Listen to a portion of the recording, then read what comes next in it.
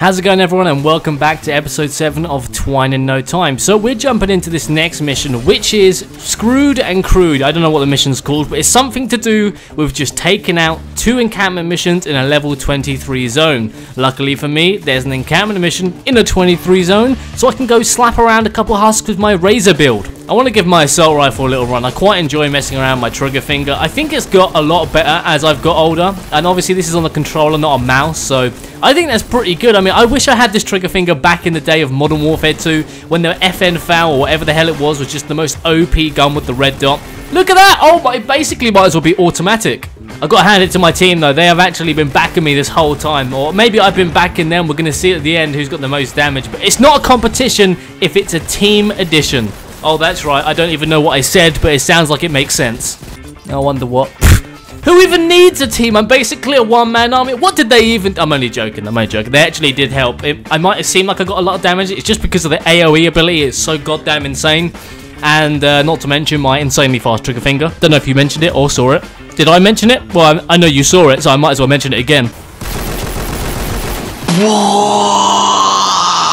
Damn, boy! He's thick!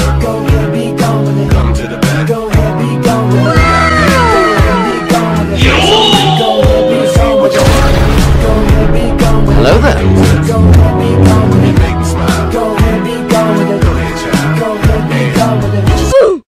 So I'm in the second mission of Chopped and Screwed, or Chopped and Chewed, whatever the goddamn thing's called. But this time my team has decided not to help for any of the encampments. So I've managed to get myself up to the 5th one here. I'm just going to complete this. It's the absolute minimum you need is 5. So I'm going to complete all these, and then I'm going to go and farm because my team doesn't want to help. So I'm not going to go give them the bonus loot. As you can see, they're all just chilling over the other side of the map, being absolute useless, as, you know, the majority of teammates in this game are. But, you know, I'm not going to complain. Useless! Because all it does is improve my skill at killing husks and pressing RT. And that is Chopped and Spewed complete. Next up, we've got to go grab some radio towers for some geezer. I don't know why he needs them, but we're going to go collect them anyway. So that is 1 radio set complete, or collected, or, you know. And this will be number 2 in our radio collected. And we've located the 3rd. That's right, a man of 1,000 accents. And now we just have to defend for 7.5 minutes. By far the greatest and most fun part of this game is doing the defense stage of every mission. Backflip, backflip, and another backflip. Basically just backflipped myself to victory there, and my team was actually very useful, other than Jess, who is looking away in disgrace because she knows she's done wrong. Come on, Luke, keep with the haste, otherwise I will lose my pace. That's right, I passed English and I know how to rhyme. I think those rhymed. I don't know, I actually don't know. Hehe, stupid Aidan. Alright, where's this radio box? It's got them encampment, like, protecting this one okay, it's down here, perfect. That is 4 out of 5, so we just need 1 more. Before we continue this mission, team, I would like it if you let me go and collect the last piece to my puzzle. It is a radio needed to save many survivors in this world of chaotic, husk, overrun, ridden, absolute death. And where is it? I can't. It must be downstairs. Oh my goodness. Why is there no floor? How did someone put something downstairs with and how did we locate it? I don't know, but that is 5 out of 5. Oh, there is a there. Okay, that makes sense. But anyway, let's go back and defend the van. I can hear the cries of the husks just asking me to end their life now. I mean, there's 7 seconds left, so they just die anyway. They just evaporate when we complete the mission. So they're basically asking for death. And, oh, excellent. I didn't even see the mini-boss, but our team took care of it. So that is some extra loot and a nice victory. Listen, I did say thank you after they did try and help. You know, I'm not that evil that I was just like, for God's sake, man. I was like that. I was like, for God's sake, man, get over here and defend. But then they did. So I was like, oh, thank you. Yeah, I got away with doing nothing again. Okay, give me them rewards. Oh, goddamn. Look at all them rewards. That is a ton of rewards. That's a ton of survivor. Give me some gold. Give me that radio mission complete. I don't know why I want a copper vigilante. I'll take the V-Bucks, though. Weekly. Didn't even know I'd done it, but that's some gold and tickets. Mission alert. Was there a mission alert? 20 pure drops of rain. That's actually pretty naughty. And a rocket sledge. Don't mind. It is time. Time for me to get a new weapon that I actually really like. So I decided to research the purple version of my machete, which is the Night Cleave.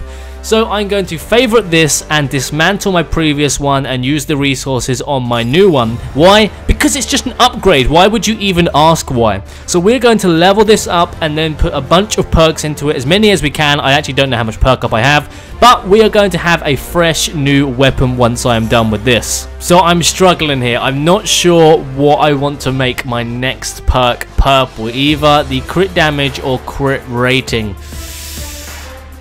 Because I've upped my crit rating, I think it might be worth doing crit rating to purple. Because at 35% at 140% extra damage, that's pretty naughty.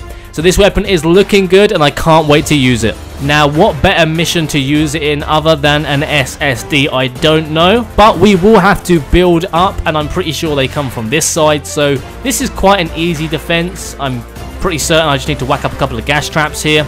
And we should be pretty fine. Maybe a couple of wall launchers. I've got tons of resources because I'm always farming like a real farmer. Because farmers have resources. Check your boy out. I've even got a goddamn ceiling trap up here to drop tires on the husks' heads. Oh, I don't think they're actually going to do any damage. We've got a perfect build here. I doubt any husk will get anywhere near the objective. And just for the sake of it, just because I've got so much stuff, I'm going to put another dynamo on this wall here just to inflict a tiny bit more damage. So we've been searching for help and we have found help. We have our ninja squad. The sexy ninja babes have come to town. Oh, Sarah, why are you crying? You look so ugly when you cry. Alright, it's time to give our night cleave a run for its money. I'm already enjoying the movement speed. What kind of hits can we get? Oh my god, we're hitting 1.5Ks. Easy. Easy. Get off me, boy. Oh, there we go. I wasn't looking for 600s. I'm looking for the thousands. There they are. Oh my goodness, we are wiping up the floor with these husks. And I love the movement speed. I know you shouldn't have movement on this weapon, but I like just, because I wield it so much, the movement speed, just getting around whilst I'm slapping husks is perfect. And there, oh my, it just works out so perfectly. I love it. I love it. How many times can I use perfect in a sentence? I don't know. Teammate, no! Oh my god, this, get your goddamn fridge out of my face. That first event went pretty easily, but now we are back at Aidan's maze of justice. The insatiable maze that the husks cannot get past because it's so crazy and it boggles their tiny brains. Or do they have big brains? Maybe the husky husks have big... Do you know what husk does have a big brain? The soul taker. Have you seen the size of his noggin? It's huge. I wouldn't be surprised if he had 1,000,000 IQ. Catch me bobbing and weaving all these husks. Oh, you can't catch me off guard.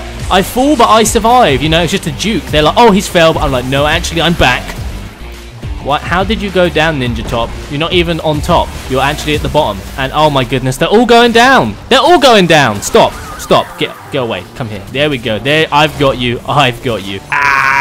Guess who done it again? I forgot to defend from this side. Oh, but they spawn. It's the spawn from earlier, but they come to a different amplifier. Well, you know, I think I can just defend up here. I'm just going to... I could probably just narrow it off and, like, tunnel them. Like, you know, funnel them. Not tunnel them. Well, same thing, really. Tunnel, funnel. Funnel the tunnel and kill these husks. So, 4 minutes of this, I think it will be alright. I mean, they're not actually that powerful of husks. So, yeah, this should be alright. And I'm just going to whack up a quick trap tunnel. And that will probably just make this 1,000,000 times easier. Guess who's down? Down again. My teammates, always down. You know what? I don't even think they deserve a revive. Oh no, some of the husks are overrunning us. They're actually managing to make it down towards the amplifier, and I've just whacked up like metal walls to defend it, which is completely fine. But, oh, here they are. Look at them. Oh, that was a great backflip. Oh, Jesus Christ, down again. Listen, bro, we don't have time for your shenanigans. The husks are actually about to defeat us. We're about to be overrun if we don't sort this out. Why are you running around here? Because it's tier 1. Do they go towards lighter tiers just because it's less health? Is that it? Is that what this game does to me? Oh my goodness, why did that backflip not do anything? I'm gonna have to start charging for revives in a minute. Jesus Christ. I mean, we've managed to narrow them down. There's only 30 seconds left, but I am so goddamn happy that I actually decided to level up this night cleave, because it is actually coming clutch so much during this game. I've probably slapped around, I don't know, not over exaggerating, about 16 million husks, something around that number, because that's just how many have been spawning. But there we go. I mean, there's 16 seconds left. There's literally no husks in sight, so I think we're all right. Oh, oh my goodness. What How do you even get that little damage? It's not like my traps were actually getting the damage because we were all in front line just meleeing, but hell, thank you for the help, I guess, and thank you for teaching me making sure my revive skills are on point. I will definitely remember that I can go and be a medic at any point I choose to be.